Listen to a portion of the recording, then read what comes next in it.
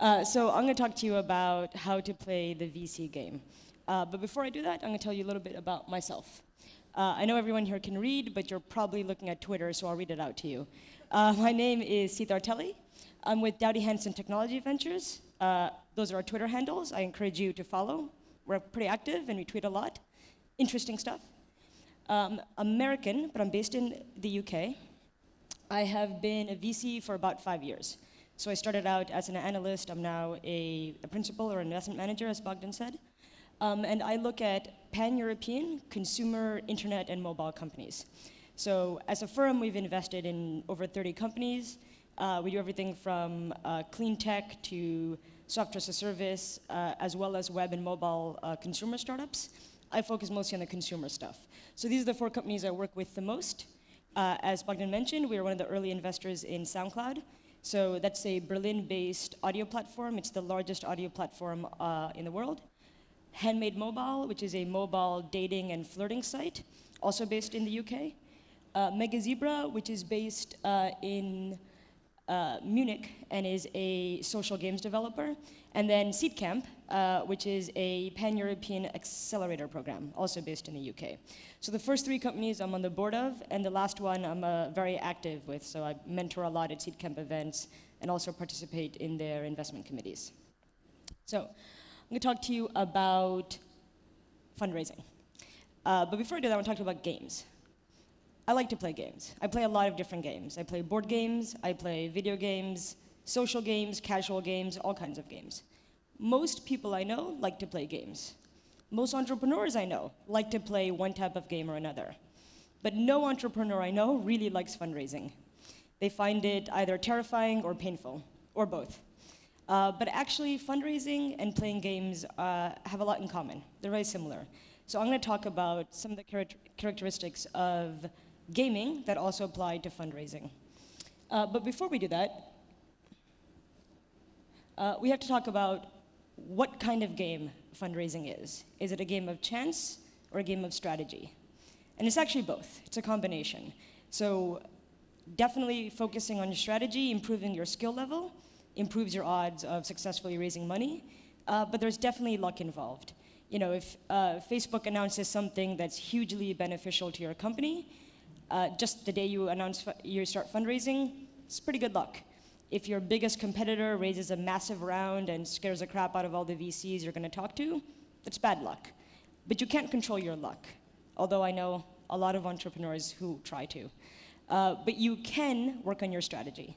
So I'm going to talk to you about some of the strategies you can employ to improve your odds of successfully raising money. So, first and foremost, fundraising is a social game. So, like other social games, you spend hours and hours and hours doing really pointless tasks, and at the end of it, you think, God, that was a waste of time. But it's also social in the sense that the more people you know playing the same game as you improves your odds. So, you have to work on your network. And this doesn't just mean knowing other VCs, actually. What it means is you have to know all the people that VCs talk to. Angel investors, other entrepreneurs, both active and not, business development people at big companies like Microsoft and Facebook that work with startups. These are the people that VCs talk to a lot, and it's people that they listen to. So I get lots of deals every single day. I get deals in my inbox, I get deals via Twitter, I get a lot of deals. And a lot of them are, most of them actually, are from people I've never met. And so I don't have a frame of reference. I don't have anything to judge the company by other than the email. And email is a really horrible way to present yourself. There's no tone in email. It's really hard to make an impact via email, and a business plan is even worse.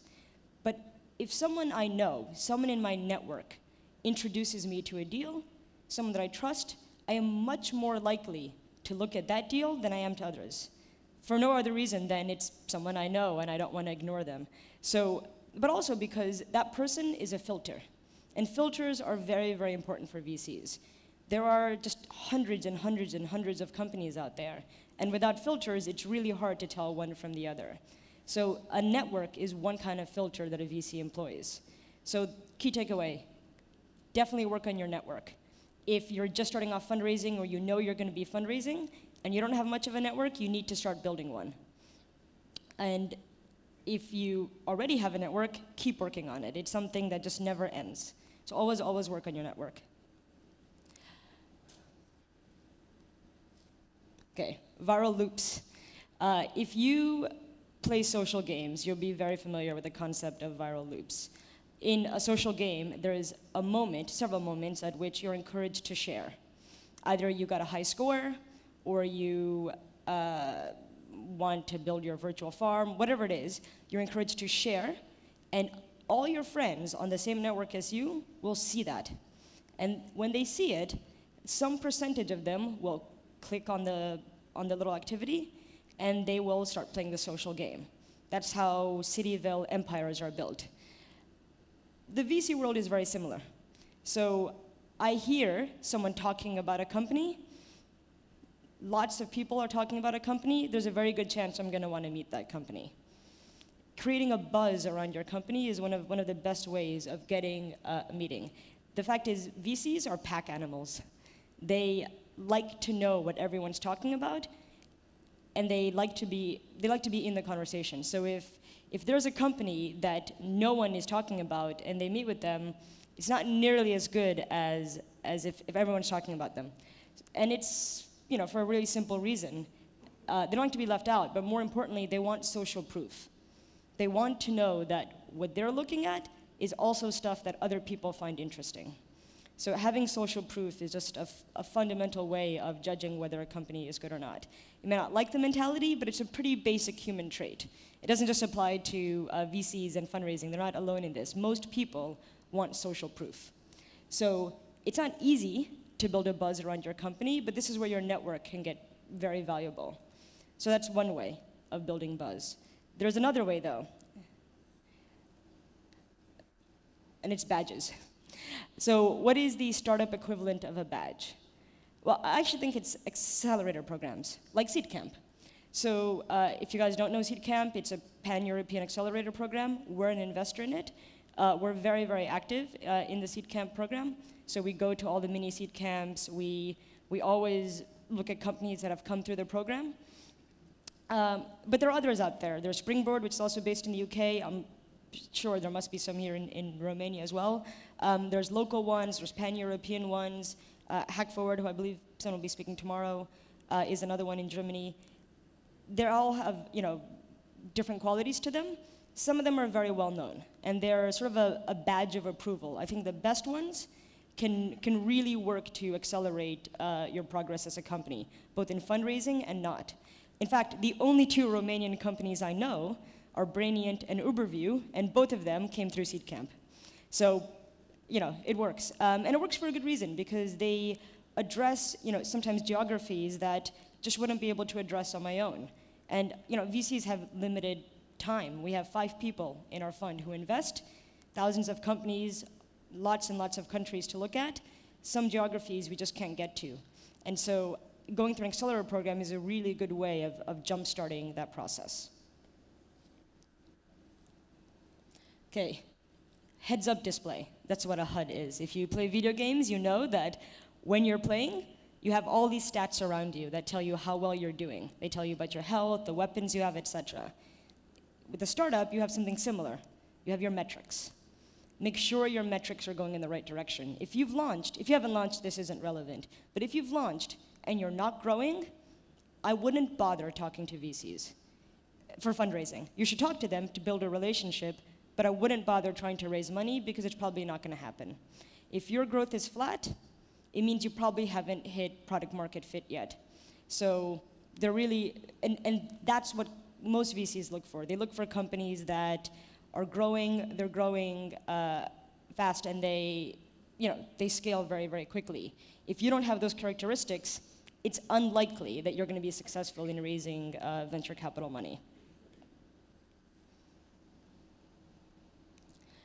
Know your gamer.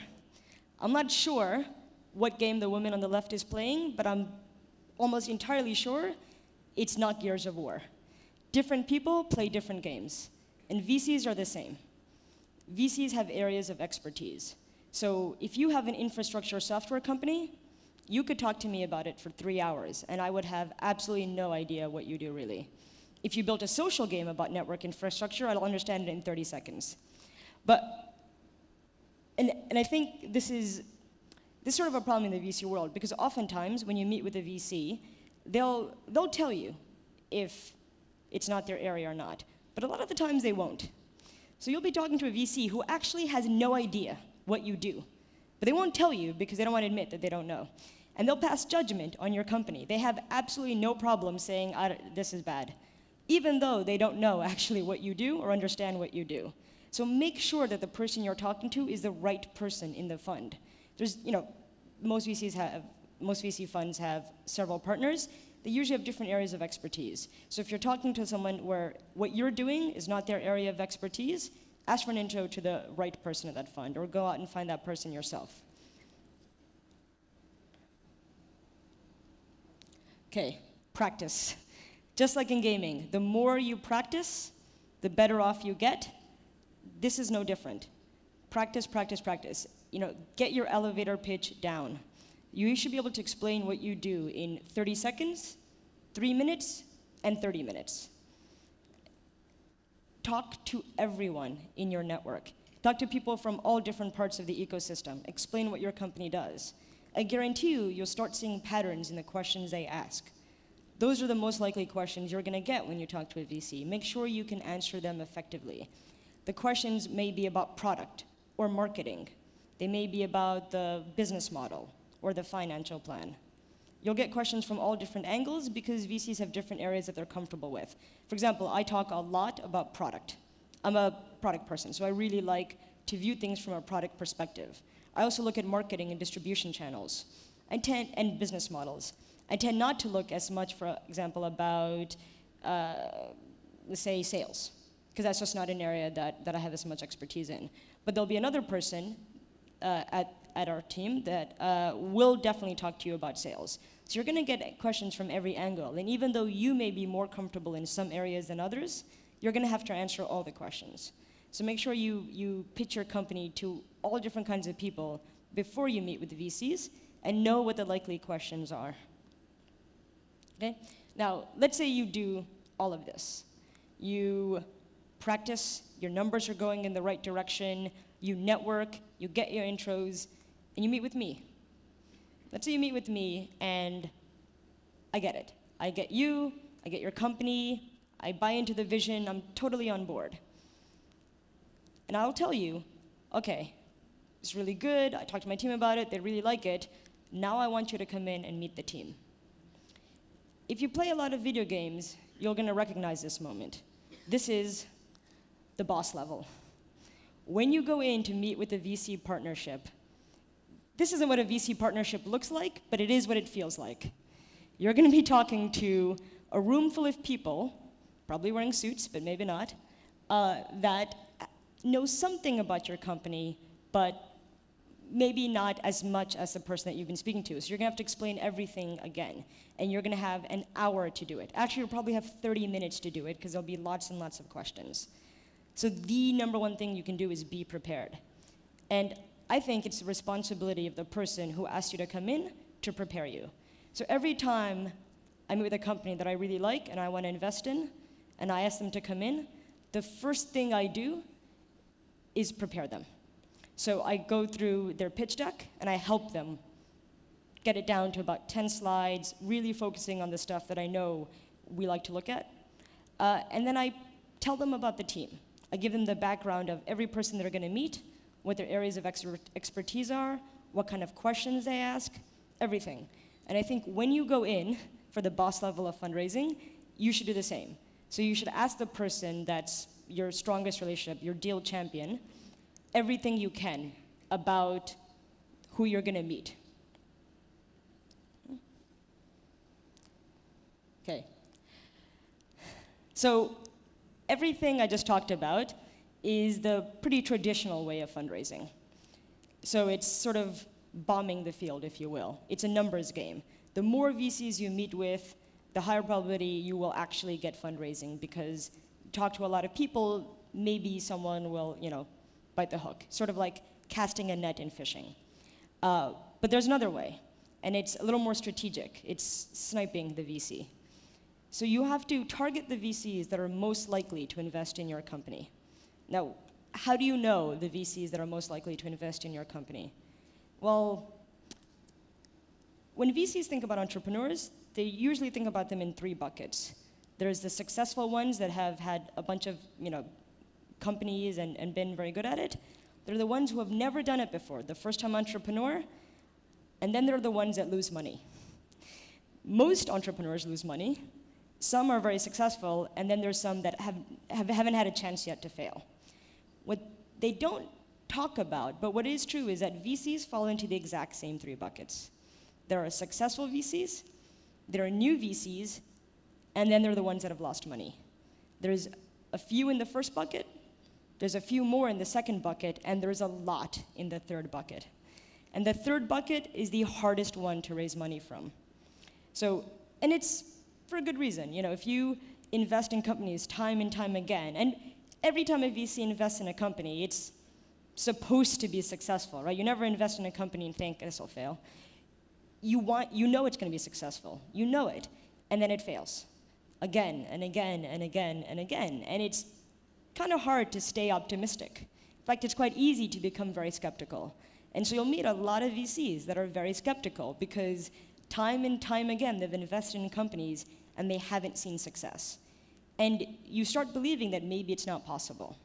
Not every VC is like this, but a lot are. And it's a pretty human thing. So the ones that aren't like that, usually, are the ones that either have made money in the past, so they know it's possible, or the ones who haven't yet had a chance to fail. I used to be in the second bucket, so I was a new VC, which is why one of the first investments I did is this company, SoundCloud. And at the time, SoundCloud was actually kind of a crazy idea. So they had a creator-focused collaboration network. They had about 50,000 users, so they were pretty small. But their vision was huge. So their vision was to build, this huge, actually now it's to build a huge audio platform, but even back then it was slightly different, but it was still a really big vision. And a lot of people just thought it wouldn't happen. It was also about 4 months after the financial crisis, the last financial crisis. So most people were really scared the world was going to end. So people were scared, and they didn't believe it could happen. And I think I was just in a lucky position because I was really naive. I was basically too dumb to know that actually most of the time, these kinds of companies fail. And so I made a bet. And I think the fact that I was quite naive about it actually worked in our favor because I didn't know that most of these big visions fail. By the way, I don't think the founders, Alex and Eric, actually knew that at the time. I think they just got lucky. But it worked. They'd been out fundraising for a long time, and most of the people they met either passed or were being quite slow because they didn't believe that it could happen. So it worked to their advantage, and I think you could do the same. So if you're raising money for your company, you go out and you find either the very successful VCs, and it's not hard to figure out who they are, or the ones that are new, the ones that are trying to make their name, the ones who are still really optimistic. And you very highly target your fundraising approach.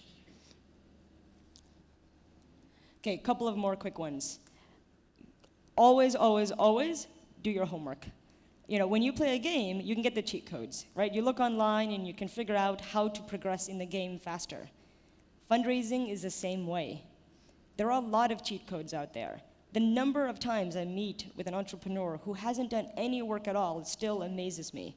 But you can go to websites. Venture Hacks is an excellent one, and they have a list of resources that will point you even further. Books, blogs, newspaper articles, everything you can do. Educate yourself. I think there is no reason why, and I still get it, but I don't think there's a reason why I should still have entrepreneurs come to me and ask me to sign an NDA. VCs don't sign NDAs. They're just bad, so don't start off that way. It's a really bad way to. When I get that, I just think this person doesn't really know what they're doing. There's no reason you should get screwed on legals. There's a lot of information out there about the legal process, what all the terms in a term sheet are, what all the terms in a contract between a VC and entrepreneur are. There's no reason you should get screwed by any of this, but you have to do your homework. So definitely have to do your homework. Okay, and the final one is, you will probably lose.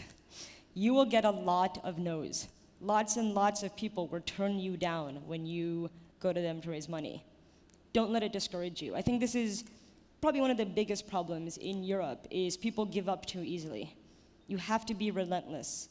Both of the companies that we invested in, that I've invested in, both MegaZebra and SoundCloud, went through this. SoundCloud got lots and lots and lots of no's before they got a yes.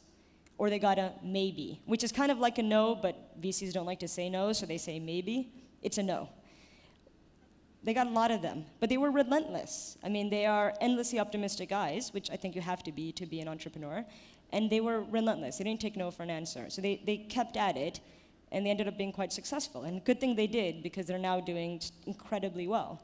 MegaZebra was the same way. We actually said no to MegaZebra, I think twice, before we said yes. And they made a lot of progress between the no's and after the no's. You know, their numbers were in the right direction. They made really, really good progress on some of their games. And, you know, the second or third time, we said yes. And so they were, you know, one, they obviously had the right core thing, which is the product and the metrics, but more importantly, they didn't give up. And I would encourage you not to do the same. So it can be extremely, extremely discouraging when you go out fundraising. It is a painful thing, and it's very disheartening. But you have to kind of stay optimistic and keep going. So you have to insert another quarter or a lay, and just play again. So keep at it. I didn't actually have anything else, and I think I'm over on my time. So any other questions? Thank you first. First of all, thank you.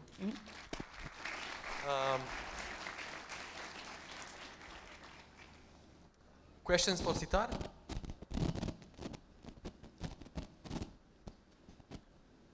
Can I ask you some questions? What's like the key aspect that you're looking on when you evaluate a startup? Me personally, or Yes. VCs? Me No, personally, you personally. I am product focused. So I look at product. So whether the company's pre-launch or post-launch, I look at the product that they've built. And I know, because I look at companies quite early, I know that the product that they have isn't the ultimate product, but I think looking at a product tells you a lot about the founders. And the founders at their early stage is what we invest in. So looking at the product, seeing how they design, seeing how it works, it tells me a lot about how the founders think about product, about people, about user experience, and about consumers. So that's what I look at. And then, but the real answer is the founders, obviously. So me with the founders, you know, are they relentless? Are they optimistic? Are they product focused? Because I think, especially for web companies that are in the consumer space and mobile companies, you know, product is the core. If you don't have product in your DNA, it's going to be really, really hard to build a company. We have one question over there and one over here, and I think one more there. Yes.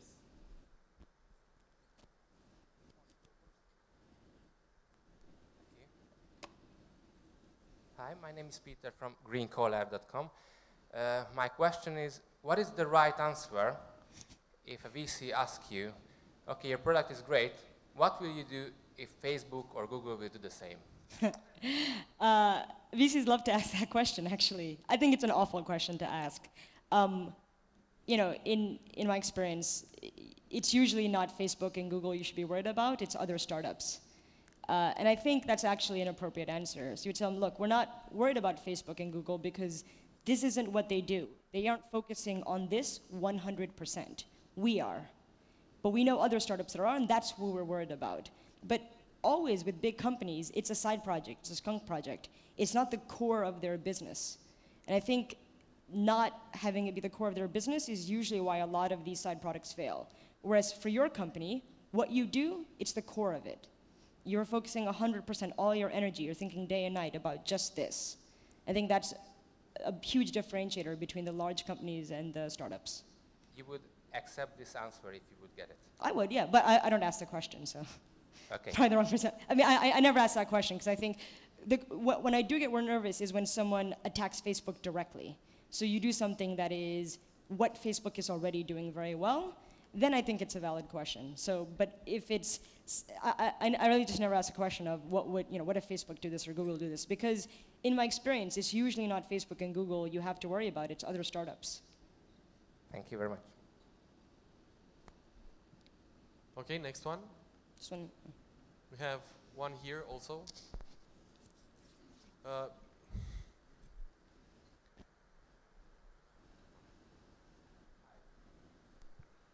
Hi, Georgios Gatos from Greece. Question, we see lots of times, especially in the Balkans, Eastern European countries, that we have lots of Me Too startups. And I'm not talking about, a Groupon clone. I'm talking about an area where the race is not over yet. Let's go to mobile, for example, and you have some startups based in Silicon Valley that they got funded. And you come up with a similar idea in another side of the Atlantic, and you go to a VC and they say, well, it's okay, I can see you have a twist on that, but they already raised $2 million. What's your opinion on that? Do they stop or they keep going? My personal opinion is, I don't think money makes a huge difference in terms of success. Raising a lot of money gives you options, but it doesn't actually in any way guarantee success. So, we were recently looking at a company that was a competitor to Airbnb. And everyone was really scared because Airbnb raised $100 million. And I just don't think it matters. I don't think the amount of money another company has matters. Because if that mattered, then Facebook and Google should matter. But they don't. So it's not money, I think, that makes a big difference in the success of a startup. I do think it's helpful to have enough to get to the next milestone, but I wouldn't stop just for that.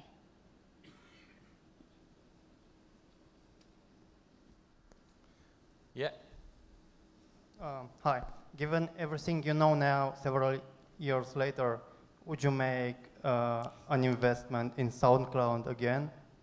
Oh, yeah, of course. No, but if they come now with the pitch with which they came to you back in, whenever they came, 2008?